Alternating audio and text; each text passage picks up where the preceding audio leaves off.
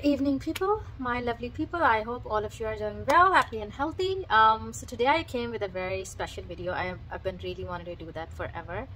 Ever since I got pregnant, I wanted to do that because I wasn't really sure how would the delivery be and how would the whole, labor and delivery experience would be. But I was thinking if it's very, but if it's positive enough, I would share it with people. I did not want to share anything negative and scare the ladies because I know how much they ask questions. How was your experience? How did they go? And I feel like there's a lot of trauma and a lot of negativity attached to it. So I already decided that if I had a negative experience, I would not share it. I would just say it was hard. But thank God I was lucky, or I tried to. I would say I intentionally tried to make everything in a way that it would turn out to be positive too. Other than that, I got lucky. And but I think so if you guys are doing hypnobirthing and other techniques, so before I even go into my story, I wanted to say that it is a positive story, so you guys can stay.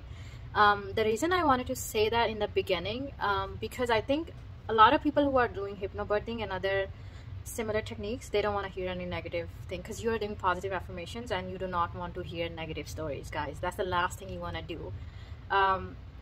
Even though I was very tempted and curious to know some hard stories as well, but to be honest, I avoided as much as I could. During my whole 9 months, I did not go and ask people consciously, hey, tell me your negative story or anything. If something came across, I kind of brushed it off, because I just wanted to have like positive things attached to it, so my mindset is on a correct path. That's what I thought is very important. Other than having a peaceful mind and good nutrition, I think that really impacts having a very positive mindset regarding your delivery. So yeah, starting from the day I got pregnant, I already knew when I missed my period, because I never miss my period. My periods are always on time. So I knew the first day I missed my period, I knew I am pregnant. It's funny because I had no symptoms at all during my whole 9 months. Other than that, I think first 6 weeks I felt like maybe little I don't know, not nauseous, not tired, but just a little different, I don't know how to say it, but it wasn't like anything that I can say I'm physically feeling like tired or physically, but it's just weird. You know how when you have like cold or something and it's gone and you're kind of still feeling a little bit weak, I would say that's the closest I can define that, but that's about it. So my whole 9 months were like absolutely, you can say, symptomless pregnancy. I'm not sure if it's very common for first-time mothers, but I would say for me, I was, thank God, it was very good experience overall. And I know, like, I've been reading crazy. If you guys don't, by the way, if you guys don't have an app called Peanut, please download that. You can get tons of information from there. However, disclaimer, there are a lot of people who share negative stories as well, obviously, because everybody has a right to share their story. But avoid their negative stories or negative experiences, because you are trying to have a positive story for yourself. So you do not want to form any thoughts in your head. So avoid that. But other than that, it will give you a lot of information. Coming back, I was not concerned about giving birth. I was not concerned about anything else. Guys, I have like sometimes very terrible period cramps. I mean, somebody who has terrible period cramps would say, wait, delivery, the labor pains are going to be harder than that. But I just wasn't concerned at all about the labor pains. I don't know why, but I guess I was too positive. I mean, it's good to be very positive with this whole experience, but have very open mindset that you can have basically any outcome other than the desired outcome. So be very mindful about that too. But I was like in la land. I was very positive, happy-go-lucky, and I was like, nah, nothing gonna happen to me. Every woman does that. That was my main, I guess, motivation. Wait, my mother did it. Her mother did it, so I can do it too. So that was my main, I guess, motivation. But I would say, oh, hold a second, it's recording. Yeah. So I did not feel any symptoms, anything during my whole pregnancy at all, including the Braxton Hicks. And I know like a lot of this first time mothers do feel Braxton Hicks, but I don't know, I did not feel no Braxton Hicks, no nothing. Like I felt nothing in the last couple weeks either. So, and I know that doctor was talking about induction. Hey, if things do not go, because I told her I'm not feeling anything. In the last appointment I told her, she's like, oh, I think we should schedule induction. I was like, I'm not doing inductions, because induction does lead to a lot of time to C-sections, because you are putting so much trauma to your body is not ready, and then ready and you're putting trauma to it, trying to, you know, force the baby to come out on time. But I was like, I'm not doing that. I will make a separate video on that, how you guys can avoid that, like literally. So the thing is, okay, coming back to the story, so my due date was October 28th, and the thing that everybody's telling, okay, first time mothers can get even a week late, so I wasn't even concerned. I didn't even, you know, care if a baby's coming on October 28th or not. So anyway, but for some reason the night before I was keeping everything ready. I was making my bag ready. I was you know, hopping on the ball, birthing ball way more. And then I was like just mentally prepared for some reason. I don't know, it was just, I was just magical how my mind was prepared. And then I went to, yeah, Errol, my husband, he said like, oh, why don't you go take a shower? It will, you know, be more relaxing. And when you are, you know, when your brain is very relaxing, you will, you know, release oxytocin, and that's when your labor would start. But I was like, that was like, you know, clicked to me. And I went to shower, and I took like an hour-long shower. Just make sure if you go in a shower, make sure it's not very hot, because it's not good for the baby. And then after shower, and then they slept. I think around 4 a.m. in the morning, I woke up to go bathroom as usual. You know, at night time, I was going, okay, during my whole last couple weeks, I was going for a pee like 2 times a night. That's about it. Other than that, like in daytime, I was okay. Like I know I heard a lot of stories that you pee a lot more, but I was not. 4 a.m. and then I noticed something's there, and I noticed little bit, very little bloody show. They call it bloody show, but it was just, guys, this much blood. That's about it. And it's just like mucus like thingy, and it just looks like red. You know, when you don't have periods for 9 months, you don't want to deal with any more blood. So I saw like very little blood, and boom, I knew that it has started, and I knew that today I will be in labor, and I knew that today I will be delivering.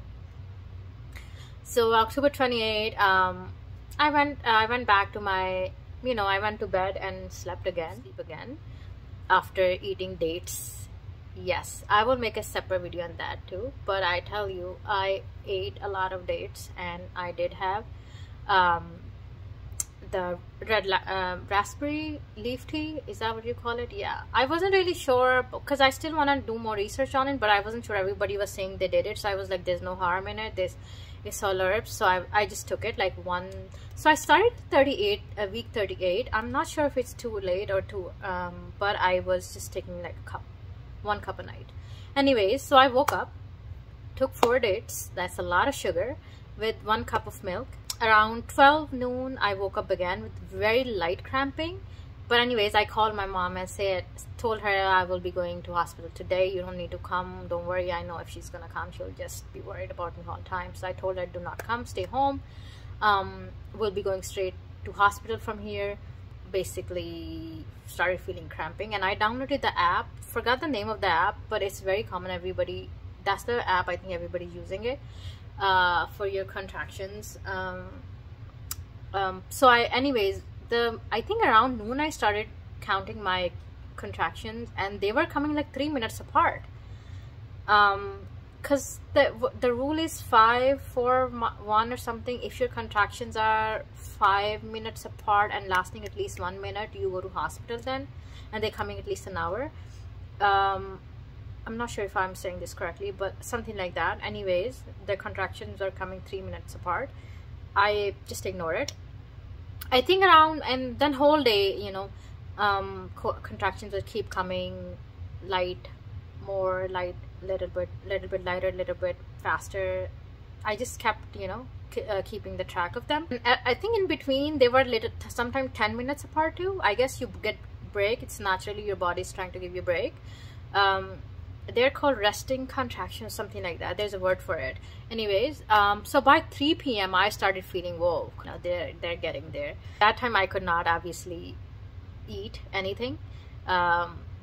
It was just something where I can talk, but I want to be quiet and let the contraction pass through. So I knew I'm getting there. So by 4 p.m. I was like, ooh, it's getting there. You know, it's hurting in a way that I cannot sit now. Like I had to be on my fours, all fours. You know how you guys do cat and cow pose? I was either in that pose or I was resting on the table behind me. So I was resting on my elbows on there and like my head like that.